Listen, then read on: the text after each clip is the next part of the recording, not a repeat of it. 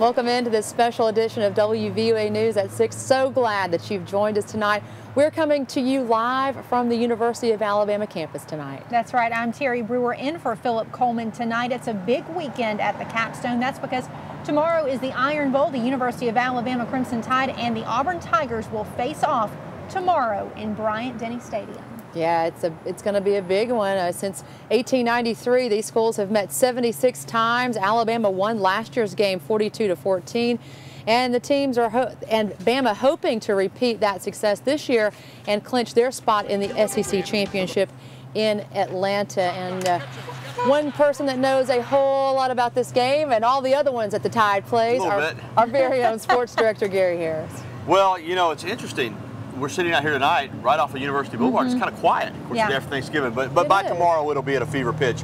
You know, the Walk of Champions, located in the North End Zone Plaza, is where head coaches have statues built that have won national championships. Nick Saban has already got a statue, we know that. And he's got 2 dates under that, 2009, 2011. If all goes as planned for Alabama fans, they'll be adding 2012 on that statue very soon. Alabama needs to win tomorrow against Auburn, then defeat Georgia in the SEC championship game a week from tomorrow in Atlanta, and then play in the BCS championship game in Miami against a team to be determined, Notre Dame, if they win in January, to get that 3rd title for Nick Saban. Now, as far as the Iron Bowl is concerned, we can't sugarcoat it. Alabama's a 33-point favorite for a reason, Terri and Lynn. They got a better football team. Alabama's 10-1, Auburn's 3-8.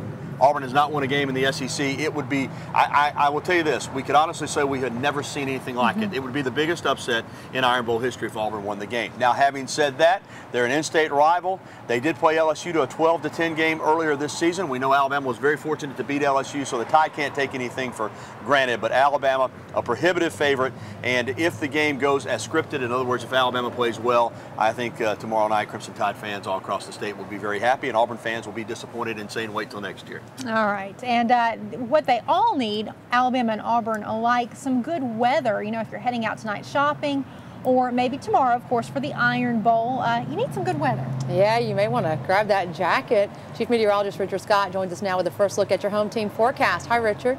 Hey guys, Lynn, Terri, Gary, good Friday evening to you. Getting cooler tonight. That's one trend you'll notice through the day tomorrow as well. 56 Tuscaloosa, 55 Birmingham, and cold front clearly making it through our state tonight.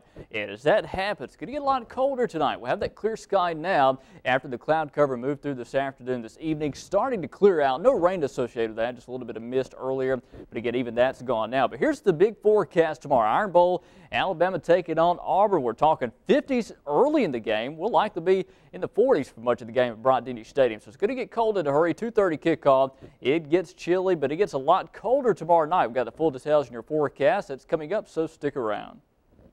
Thanks a lot, Richard. Lots more Iron Bowl coverage in just a moment. But first, another story we're following here locally. That's right. A family in the Buell area is recovering after they lost their home to a house fire on Thanksgiving night. It happened on Romulus Road. Now, neighbors say passersby noticed smoke coming from the top of the home and called 911. The woman and her son who lived there were able to get out of the house, but the house was a total loss. And back on the UA campus has been swept today with a sea of crimson and white and blue and orange on the way, which means only one thing: the big game almost finally here. Yeah, the countdown winding down. Terri, fans from both sides rushing to the campus to secure their spots for tailgating. And normally you can see all the way across the quad, but today that view was blocked by the hundreds of tents that are going up.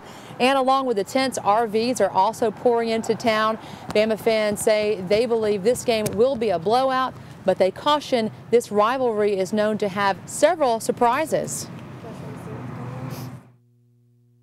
52-6. 52-6. Okay. Yeah, no, it's gonna... And that game kicks off tomorrow at 2:30 p.m. The Tide going into this one 10-1. Auburn, meanwhile, 3-8. But again, you never know with this matchup. Exactly. And here is some information to help you through your Iron Bowl Saturday. Now, tailgating set up on the quad starts 6 o'clock Friday, so right about now. And then, of course, don't miss WVUA's Alabama Game Day Advantage with Danny Salter. That's coming up at 6:30. And start your Saturday morning with Crimson Tide kickoff and WVUA's Gary Harris live from the Bryant Museum. That's at 8 a.m. tomorrow. Also, the Bryant Museum will be open 8 a.m. until 4 p.m. on Saturday. And Alabama's home game means Alabama Game Day Advantage is coming your way this evening. You'll want to join WVUA's Danny Salter tonight at 6:30.